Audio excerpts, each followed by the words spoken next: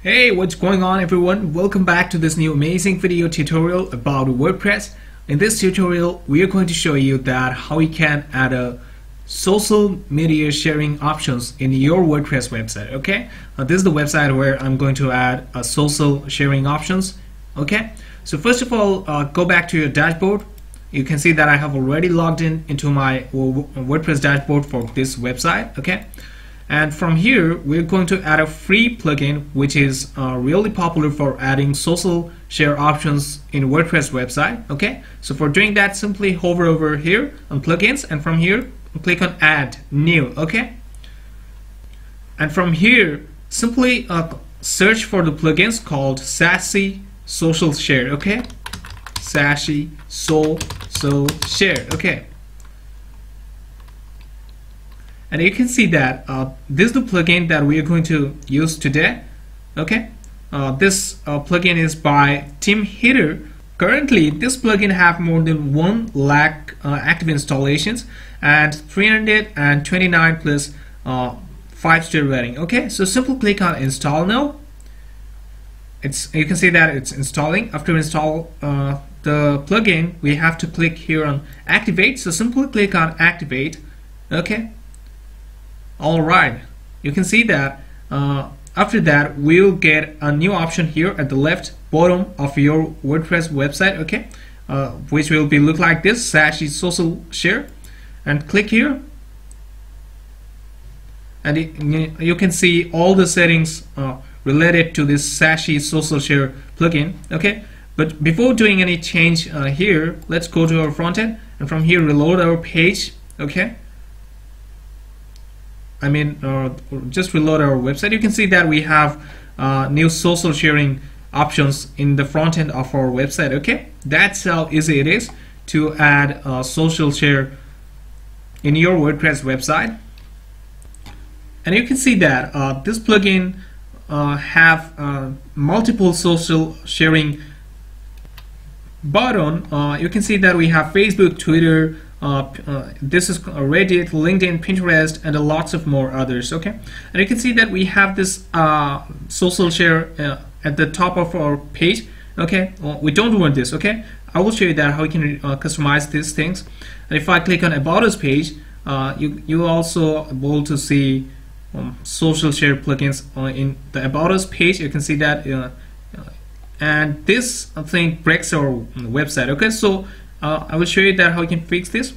And if I click on blog, you'll also be able to see that in the blog page. Maybe no, we don't have any social share in our blog page. But if I click any blog post, this is going to take us to the single blog post, and you can see that in the single blog post we have social share here. Okay, inside the post, you can see that.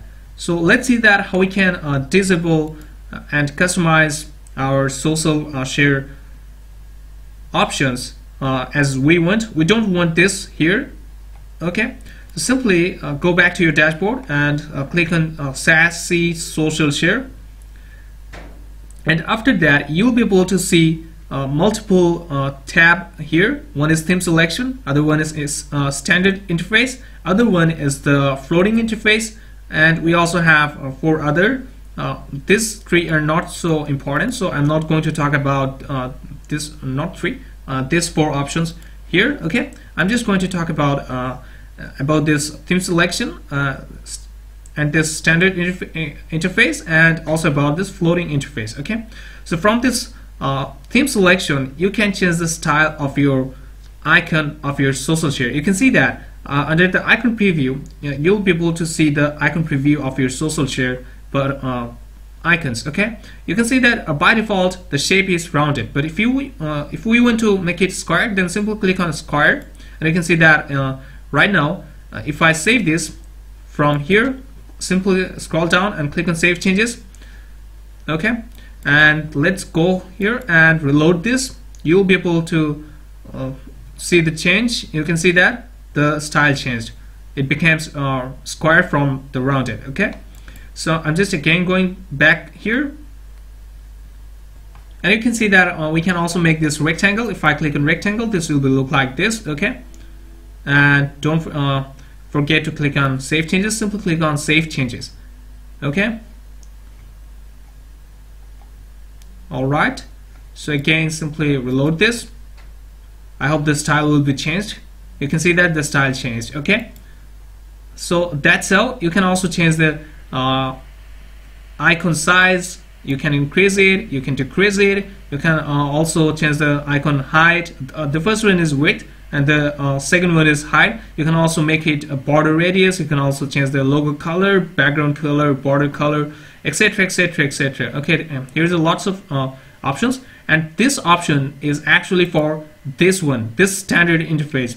This one is called standard interface, and this one is called floating interface. Okay, we will get all the settings for the standard standard interface here, and we will get all the settings about the floating interface here. Okay, you can change the floating interface icon options from here. Okay, so suppose I want to make this round. Okay, for doing that, simply click on round from this floating interface. Okay, so simply click on save changes, and after that go back to your front end and reload the page. You can see that right now it looks like this. Okay, so it looks really great. So that's how easy it is. You can explore here and you can do a lots of other things. And then let's go and click on standard interface, and here you can see that you can enable and disable the standard interface icons. Okay, the standard interface icons is this one. Okay, this one right here, you can see that. And if I click on block,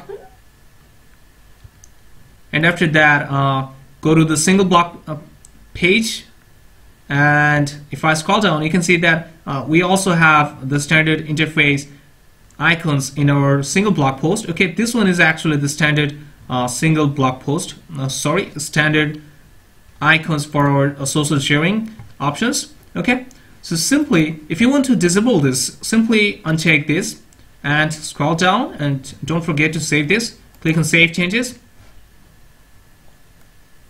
and if I reload this, you will see that this icon is gone. Okay, and if I go back to my home page, you will also not be able to see the icons here. Okay, that's how easy it is to enable and disable the standard interface icons. Okay, so I'm just simply clicking on this. I'm just simply checking this and then scrolling down below, and you can select all the social media from here, which is already listed here. You can see that here's lots of different social media here. Okay, if you want to add any social media from here, just simply you have to check that. Okay, and you have to click on save changes from here. Okay, so and after that simply let's go and disable this from our page. Okay, so simply for disabling this from our home page,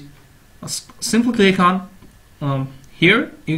Okay, from here just uncheck this. We don't want to show our standard interface icons in our pages. Okay, and from here we just want this into our block single post page. Okay, that's why I'm just clicking here. Okay, just check this post from here and click on save changes. Alright, so simply go back to your front end and reload this, and then click on blog, and from blog let's visit this blog post single page, and from here scroll down below, and you can see that we are able to see the icon of the standard interface in our single blog post. Okay, and let's see other settings about the floating interface. Okay, so if you want to disable the floating interface floating sharing interface button, then simply uncheck this and scroll down here and click on save changes. Okay, and simply reload this. You can see that all the things gone.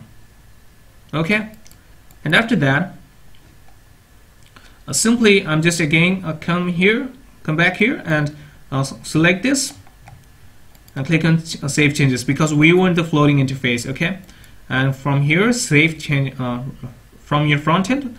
Simply reload this page, and you can see that it looks really great. Okay, so that's how easy it is to add social media in your WordPress website. You can look around all of the settings. It's really easy. Okay, so I'm not going to show all of this because the video will be really lengthy. I don't want to make any lengthy video because that will be so much boring.